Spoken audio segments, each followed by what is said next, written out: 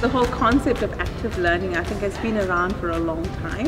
What we really are talking about is how we're using technology in terms of learning, and how do we start thinking about learning spaces, what we call active learning, in terms of integrating all of life into university and to learning.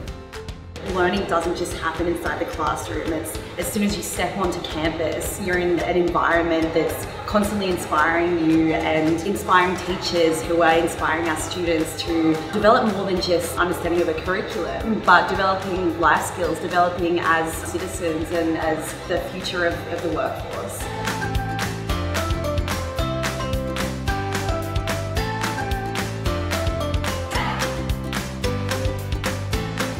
A lot of spaces are just kind of still used in, I guess, a traditional teaching model.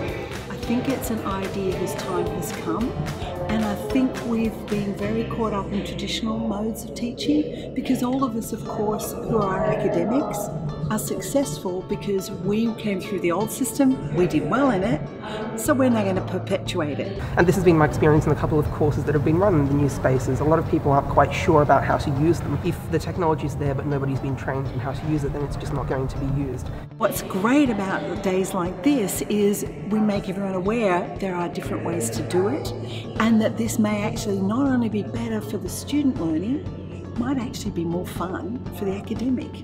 It requires a partnership between the academics, the schools, the faculties in the central area to actually make it work.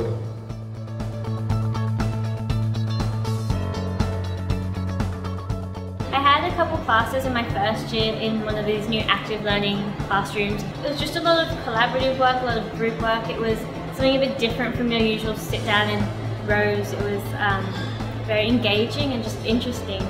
So much of education is changing so rapidly. We know what our expectations are, we know what kind of skills we want to develop, we know what kind of learning experience we want to have, and you know, students are the experts. Now these real life scenarios that we can create, we can actually bring the workplace here into the university right from the first year. And so it embeds all kinds of other skills into what we're teaching. So we're teaching content, but on the periphery we're teaching all of these other skills that we want them to have when they leave us and go into the workplace.